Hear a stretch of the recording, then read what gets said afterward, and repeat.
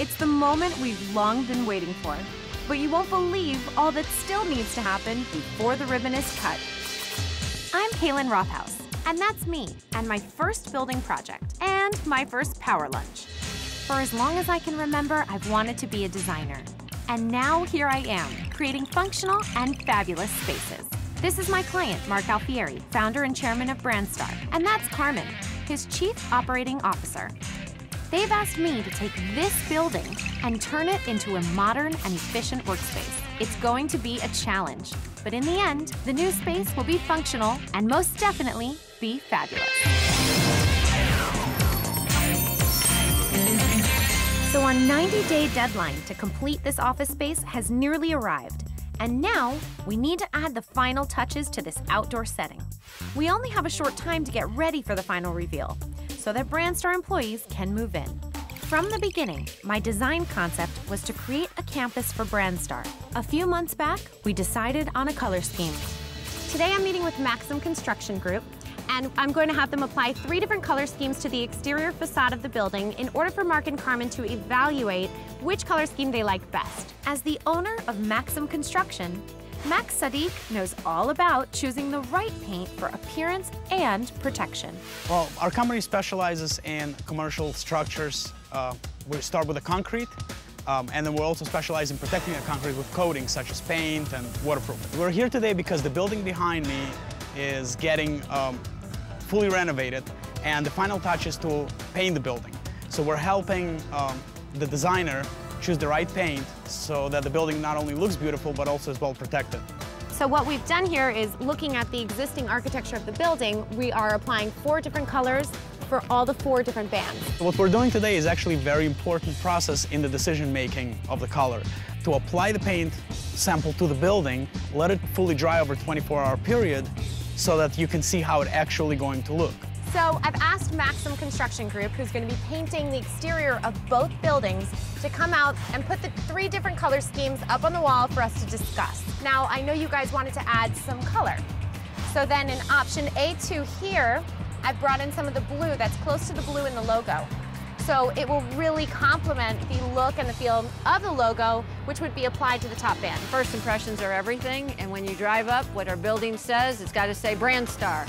And it is going to do that by the paints we pick and the logo that's on the outside of the building. So it's very exciting. Okay, so I'm drawn to number 2. Me too. So with the color scheme chosen and approved by Mark and Carmen, we're ready for the Maxim paint team to get started.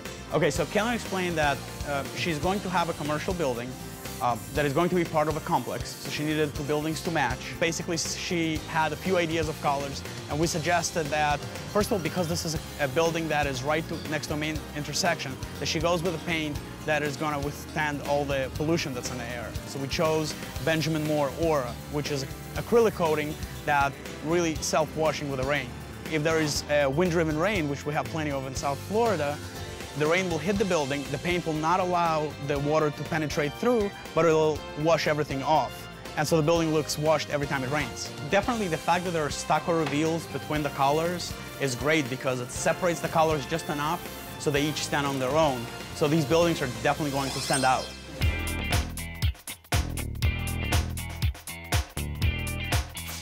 My design concept has always been to create a campus for BrandStar. My goal was to unify the 2 existing buildings and create one campus. I've done so by a couple methods. 1 was with paint, 2 was with some new architecture, and 3, I called my friends again from 290 Signs to help me design some beautiful exterior signage. Now, I've been working with 290 Signs since I met Rebecca Tyke, their director of marketing, at the NeoCon show in Chicago, where I was blown away by their complete platform to customize nearly any kind of signage. One of the things that makes us unique is our ability to work with designers. We provide infinite colors, different materials, different end cap designs, fonts, graphics, whatever they want to create. Signage is super important because it has to be code compliant. For example, the private office, bullpen, conference room signs, and the outdoor parking signs, which I did my best to help Ryan drill holes in the ground for the executive parking spaces. Oh, they look great. After several rounds of drawings, permits, and approvals, 290 Sign Systems fabricated the bejeweled BrandStar logo that would be placed atop the colored bands of each building, offering an explosion of color for curb appeal.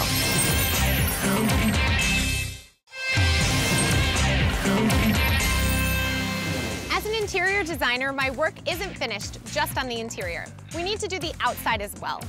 I need to redo the parking lot and landscaping because I rezoned this building from a manufacturing plant into an office space, which requires a lot more parking. For Mark, first impressions are critical. And there's a lot of work to be done to bring some curb appeal. First off, before my design plan for this space can even get underway, demolition of the old concrete is needed, as well as removal of invasive trees surrounding the parking lot. For this, I've turned to Darren from Forever Green Landscaping and Nick and Edgard from US Pave to get the job done. It's all under the careful eye of construction site supervisor Mark Furman. For remodeling the existing parking lot, it's very important we don't disturb any utilities in the ground as we remove trees, and this way US Pave could get started on the right foot also. When Kaylin first came to us, her main objective was to do the best job possible. They're going to spend all this focus, time, and energy inside the building and on the outside of the building. There needs to be that same amount of focus and energy put into the parking lot areas. All the existing concrete poles you guys will be removing, and then we have new poles that will be going in. We have some existing concrete poles and lighting that are being removed, and we're putting in some new aluminum poles and acuity lighting, which is really nice LED lighting. And there's a few different locations for our photometrics on the parking lot, so we're properly lit and evenly lit all the way around. So the demolition and tree removal work is complete. And now begins the actual site work to create a new parking lot and landscaping for BrandStar. It will mean a lot of people working on site at once and hopefully staying out of each other's way. We have so many moving parts and pieces with the exterior portion of this building. We have the painters, the landscapers, the pavers, the signage. It's a lot of moving parts and pieces, and I'm really hoping that everyone can work together. You have the landscaper who's putting new landscape in, and US Pave obviously is doing the restructuring and recreating the new parking lot. The electrician, we need to coordinate with him because he has conduits running through the parking lot. So I was only too happy when Edgard and Nick and his wife Hillary from US Pave assured me that they would take care of every aspect of turning this old parking lot into a dazzling new parking area for employees. We're going to take care of every inch of the parking lot. From the moment you step out onto the sidewalk, that's all US Pave. Before any asphalt can be laid, however, the soil deep beneath the parking lot must be properly prepared for density tests and the addition of lime rock. We test the subgrade first to make sure the subgrade is strong enough to carry the load. Then, obviously, we make sure that the base rock also is very strong. The asphalt is just the makeup on the pretty face, you know what I mean? If the soil underneath the asphalt is not compacted properly, then the soil obviously will shift with time as it settles down, and the asphalt will crack and we will develop cracks on the asphalt. The ultimate goal of US Pave is to provide a parking lot that is stable and it looks good, not only just in appearance, but also technically as a solid parking lot. The new architecture on the building and the paint colors on the signage can only take you so far for curb appeal.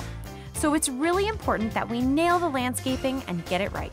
So I'm excited to see what you brought for me today. Let's run through it and tell me some of your thoughts and your proposal. Okay, since we're talking about the entrance, we thought we would use bromeliads.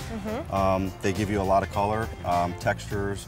They look good all year, so we thought we would use them for the entrance so you have a lot of impact there. Okay, in concept, I love it. I love the black rocks, I love the pavers, and the bromeliad. I love that idea. My vision here is to have a lot of impact when you come in on the buildings, at the entrance. And I think what we're gonna do is we're gonna get color from the foliage rather than flowers, so things look the same all year. So I just met with Darren and Oscar back at the office, and they showed me a wide variety of bromeliads. Now, they told me that they got them from a place in Southwest Ranches, Florida, called Sunshine Bromeliads Nursery, which specializes only in bromeliads. Owner Rolando Rodriguez is quick to explain why he thinks bromeliads make the perfect landscape for an office space. You know, when a client comes into your office, you want to give that wow factor. Yes. And the bromeliads give that with all the different type of colors. So with Darren joining us at the nursery, it was the perfect time to choose the exact bromeliads needed for the office space entrance. This is a plant that I would recommend you guys use. It's the Alcantara imperialis. What I like about it, especially in the corporate environment, for liability purpose, I guess, it doesn't have any spines. thorns, yeah. It's spineless, and it gives an incredible bloom that's like 6 feet high. That'll be very, very nice. We could plant them across the bed and use them for height, and then do smaller ones in between. I love it. Let's put them in the truck. Sure. Let's go, Darren. Get it done. I really think we've made the right decision in choosing bromeliad plants to really bring some curb appeal and that wow factor to the front of our building.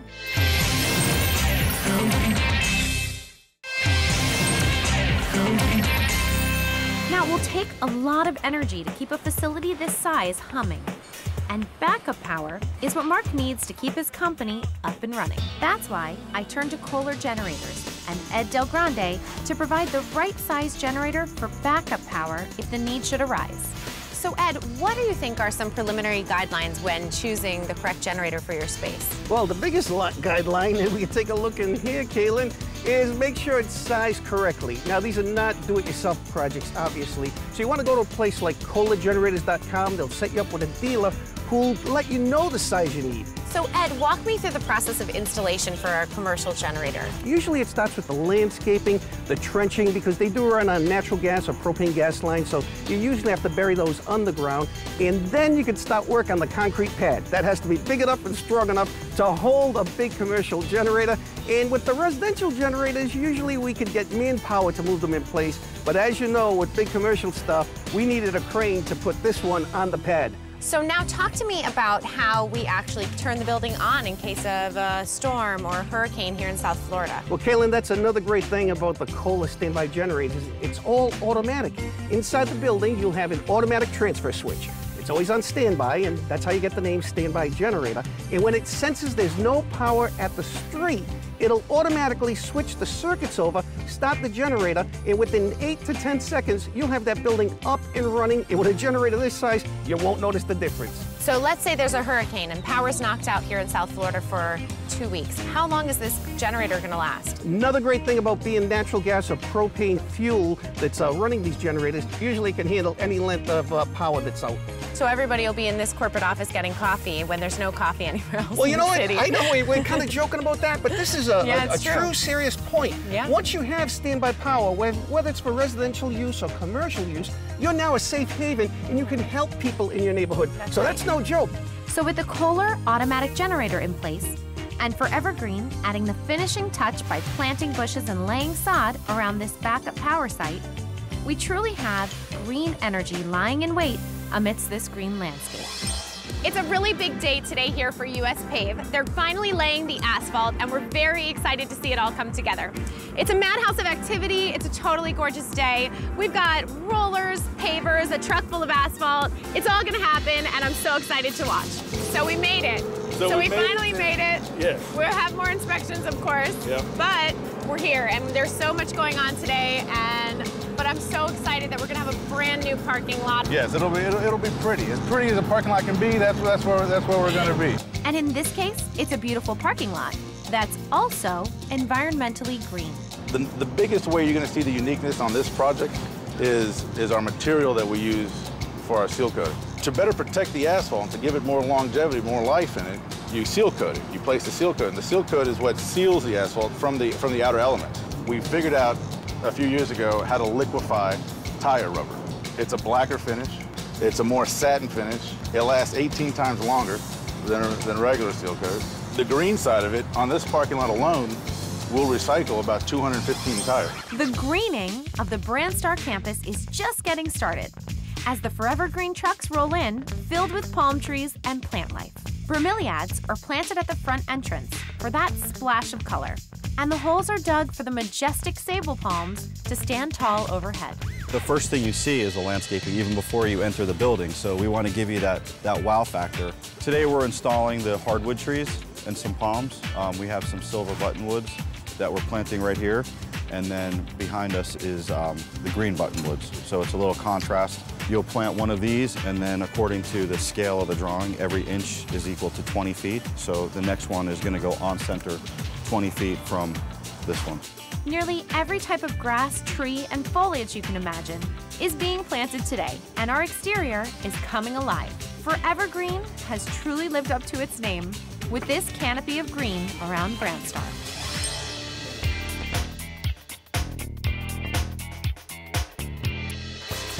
With all the green landscaping going in around us, we also wanted to make sure we were being green for those employees who drive electric vehicles by providing equipment to charge their cars while at work.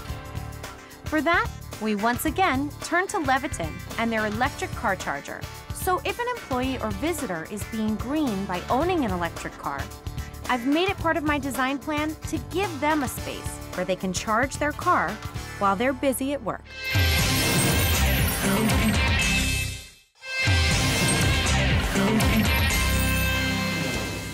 So as night falls and the outdoor lighting by Acuity lights up the parking lot next to a beaming BrandStar logo, the day we've all been waiting for finally arrives. There's still some final touches to be done in the morning before the grand opening of this office space. Evergreen Irrigation is back to finish up with the irrigation for our new landscaping. US Pave created the curbing, and they are now adding pavers to the crosswalk and restriping the parking spaces. And Follett Corporation has sent ice machines to be installed in the kitchen to help keep us cool for the big party. I also wanted to capture the final reveal of this office space through photography. So I've invited architectural photographer Mike Butler for a walkthrough and first glimpse of this office space. Okay, so what we're going to start to do on the walkthrough is I'm going to understand the spaces from your perspective, but also more importantly get a sensory understanding of the spaces from the perspective of a user. And through that, I'm going to try to transmit that into each of the images. Mike will be using his expertise and equipment to highlight and capture my design, and I can't wait to see the final result. What I really love about Kaylin's design is the fact that everything's been thought out to the nth degree. I see technology being used to its fullest extent, whether that be the way the lights dim down or there's an effervescent smell in the air that they're putting in, which I think is really cutting edge stuff. And the space is being created to help the workers be productive. In the meantime, the BrandStar employees have been gathering at the entrance for the final reveal. And Mike Butler has volunteered to capture that moment as well. Okay, all right, so we're gonna do a couple cheers to get everybody riled up, right? Okay, so I know Todd will make it quick. Okay, on three, we'll all say BrandStar. 1, 2, 3, BrandStar! It's been an emotional time for everyone who's been involved in the creation of this new office space. And as we prepare to cut the ribbon to officially open the doors, no one could be happier than Mark. Wow! We finally made it!